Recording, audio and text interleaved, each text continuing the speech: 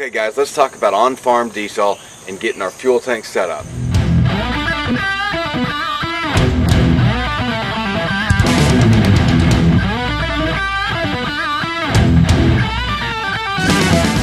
Alright, so a couple reasons we wanted a fuel tank, and there's obvious reasons if you're running an off-road diesel, which we'll get into that in just a second.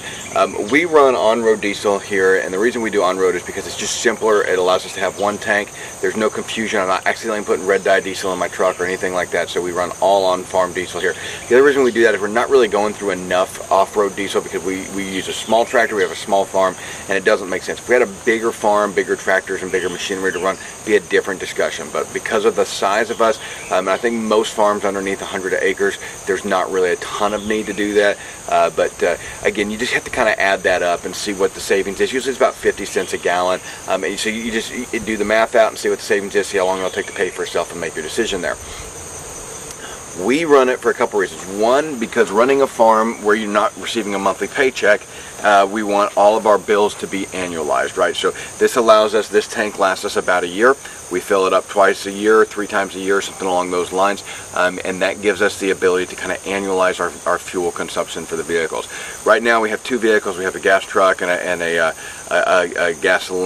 diesel truck and a gasoline SUV. What we're transitioning to is we're actually going to end up going to having 2 diesel trucks. We've just found that running a farm, it's better to have extra towing vehicles and that sort of thing. Being able to put a gooseneck behind two vehicles is really nice. So we're going to end up eventually having 2 diesel trucks here, probably in the next 2 or 3 years. But anyway, so that again allows us to kind of keep everything annualized on our fuel consumption. The other reason we do it is it allows us to kind of dollar cost average over the year. We can buy fuel in the spring and in the fall when fuel is cheapest. We can save those high spikes. We don't have issues when there's bad weather events that come through that shut down pumps, things like that. We always have fuel, and so it creates a lot of advantages there. A couple of things that you have to worry about with this is the first thing is not mixing up fuels. So obviously diesel, gasoline, and off-road diesel are the 3 big ones. So gasoline being that obviously if you run that in a diesel engine or something like that, you're going to destroy your engine because your ignition timing is going to be off. Gasoline is going to detonate in there, bend rods and crap like that, and so that's a big issue. So you don't want any gasoline mixed with your diesel. The other thing that people will do is you'll mix off-road diesel and regular diesel. Now, it used to be that off-road diesel had a higher sulfur count, and so it had a little more lubricity for the engine, and so that is not really true anymore from my understanding of it. The current diesel on-road and off-road diesel, they're essentially the same product. They just add the red dye to it, and there's no tax, or it's significantly less taxes, let me put it that way. I doubt there's anything sold that doesn't have any taxes on it, but that's a different discussion. The red dye diesel is very illegal to run in your on-road vehicles. It has a pretty hefty fine. Not worth it, guys. You could run a lifetime on one of those fines for paying the taxes. It's just not worth that 50 cents a gallon savings to try to risk it by. They do check periodically, especially if you go through livestock checkpoints. I know when I go down to Florida to pick up cattle, we have to go through a livestock checkpoint, and they do check periodically there. So we just want none of that. Now, one of the issues you run into buying old tanks is that if this had red dye diesel in it, you might have some of those particulates left over and that getting in your vehicle, and that is somewhat unknown what the causes are. They have cleaners that you can run through for it. What we did with this one is we didn't know what was running in it. We just cleaned the tank really well, made sure everything was drained out of it. We ran diesel, or had it filled up with diesel, and then we ran some extra filters on there to make sure we could pick up everything that we needed out of the tank. I haven't seen any red dye in it, so right now what we're doing is we're making sure that we have all of our records, so we're keeping all of our receipts from having this filled.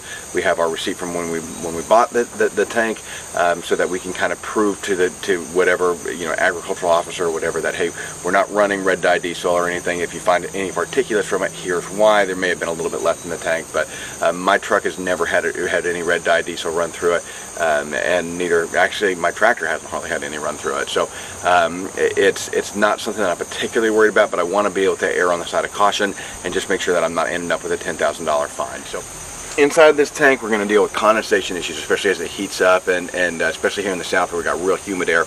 We're going to deal with condensation issues inside that tank, and that's going to put water in with the diesel, which is going to cause that algae growth. So the first thing that we did with the tank is we're going to add a biocide in here to actually take care of that.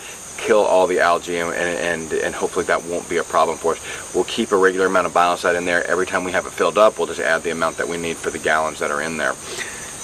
The other thing that we want to add to this is we went ahead and added a non-gelling formula.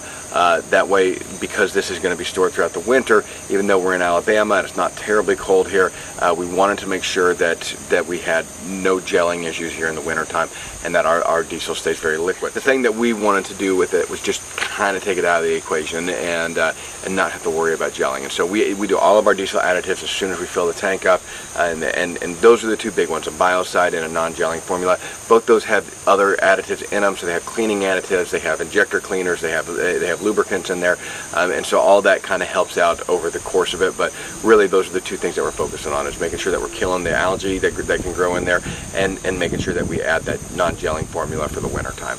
Now, getting your diesel tank set up, you have a couple options for cleaning this out. For us, we actually ended up, we set the diesel tank slightly at an angle. It slopes down, I don't know, maybe an inch from one direction to the other, down here towards the pump. There's a drain cock here at the bottom, and that drain cock actually allows us to open it up. We can get all the crap out of the tank, and that's what we did, and we found that got most of it out. There's a little bit of algae down there at the bottom, and we actually ended up just leaving that in place. And the reason we left that in place is because, one, again, we're going to add the biocide to kill it, and then two, we've got some filters in line that should take care of that. So the other reason that I wasn't that worried about it is because, again, I do run a 20-year-old truck, we run a 20-year-old tractor. We don't have the tight injectors that you're dealing with now in modern diesels. If we were running a modern diesel, it would have been a little bit more anal about getting that clean. I probably would run another filter on the end, and we may put another filter here on the end of this anyways, but we'll go into the filter here setup here in just a second. So the other thing that we want to make sure that we're setting up with this, with our tank setup, is that we have on our filler cap, that we have an appropriate filler cap on there. The filler cap that actually came with this tank that the guy was using, that we bought it from, he was using a bung from a 55-gallon drum, and that does not allow the fluid to breathe in there, and so you can have issues with building up really high amounts of pressure inside this tank. And so we wanted to swap that out and actually put an approved diesel cap on here. It was really easy to install it, not a big deal. You thread the pipe down in there, put with your wrench on there and get it snug, and then now we've got a cap on there. The cap was $20. So very easy thing to fix, to make sure that we have an approved filler cap on there that's allowing our tank to vent and breathe as it needs to. So we're not dealing with any catastrophic issues. We're not dealing with leaks. We're not dealing with putting too much pressure here on the pump and pump filler, and of course, obviously the rare one, but the explosions. We don't want to deal with that, which I'm not entirely convinced will happen with a diesel tank, but I'm still not willing to bet my life on it. The last thing that we want to do to set this up and get this all safe is for one, you may have to have some type of secondary containment system for your area. Check that out with your local. Usually local regulations is what govern these tanks. Here they're pretty lax on it, but the local regulations may tell you have to have a secondary containment system. But the other thing that we want to do, and even though it's not actually required here, is we want to add a grounding rod, and we want to make sure that's grounded. When you pump to your vehicle, you create a lot of static in there, and that static, especially with the gasoline, could discharge that gasoline.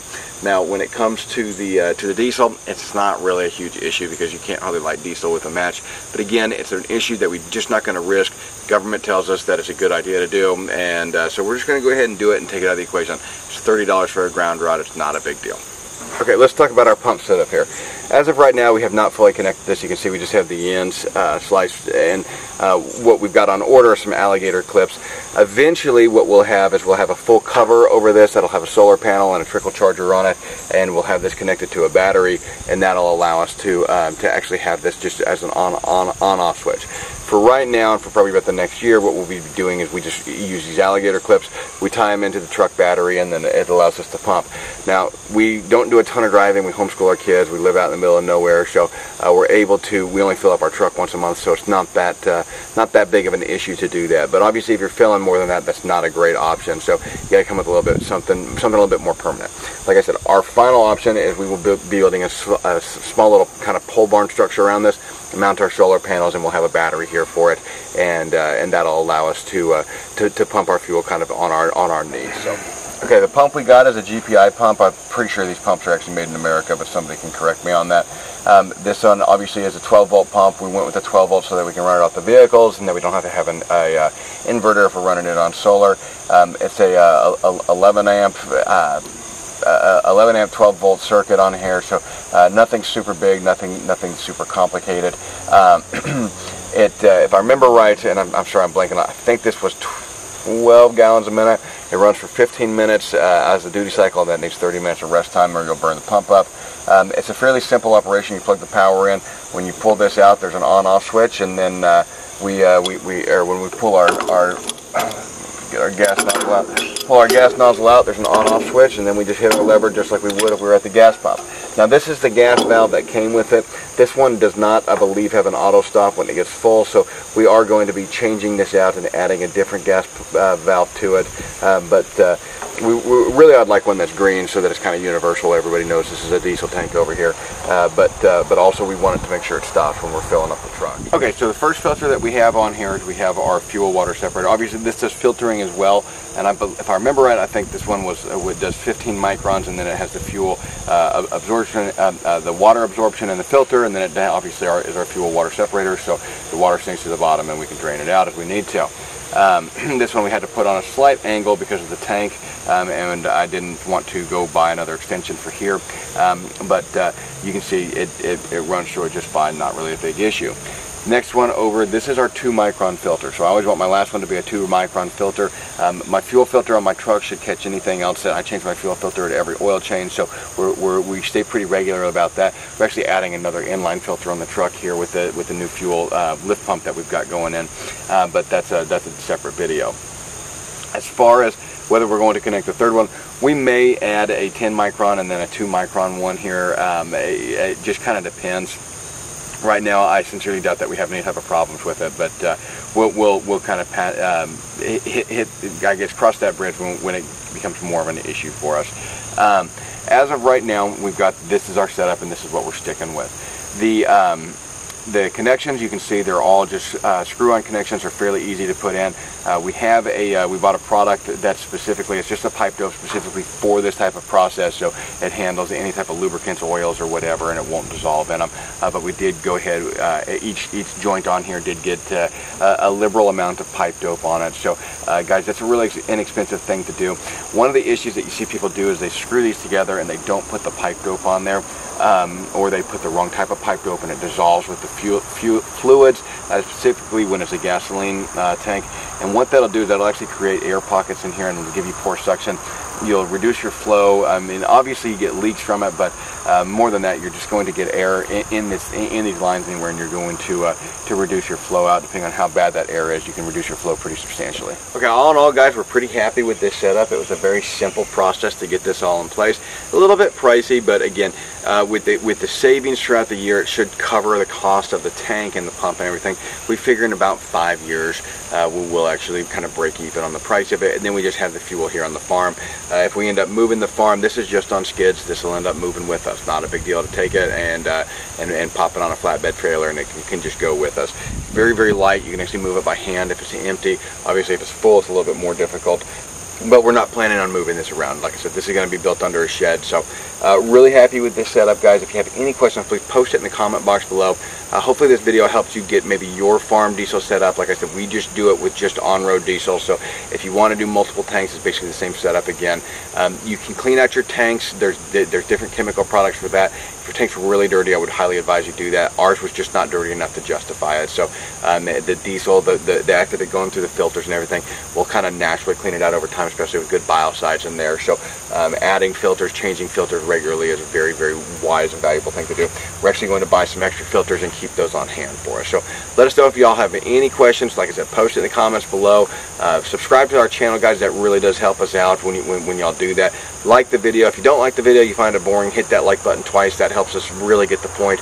And other than that, guys, really appreciate it.